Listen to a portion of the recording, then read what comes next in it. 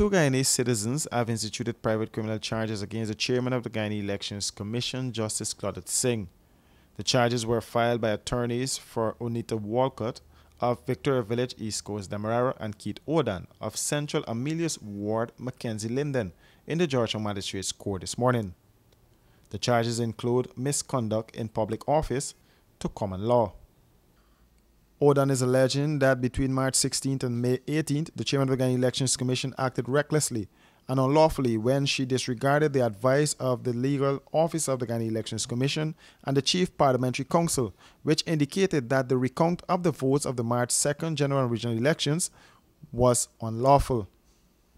According to Attorney at Law James Bond, this is not a light issue, and it was done with a heavy heart on his own part.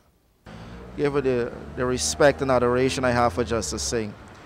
And so, however, I think the citizens, as an attorney, you can't pick and choose who asks for help.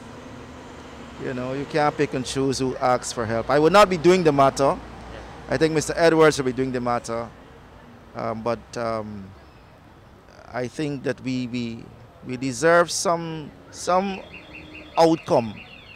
I think Guyanese deserve some outcome where they feel that they have been aggrieved. So that's.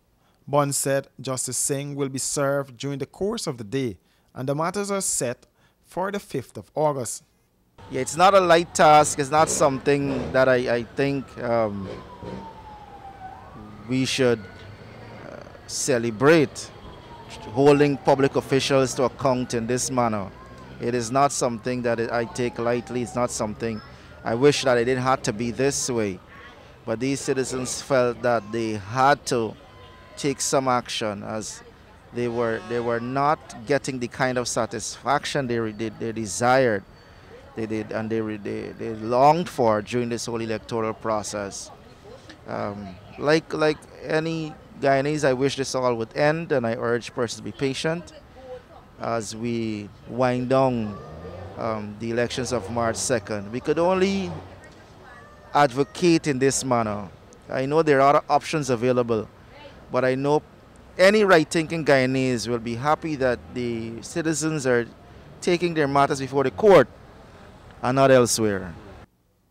You would recall earlier that private criminal charges were filed against the CEO, Keith Lowenfield.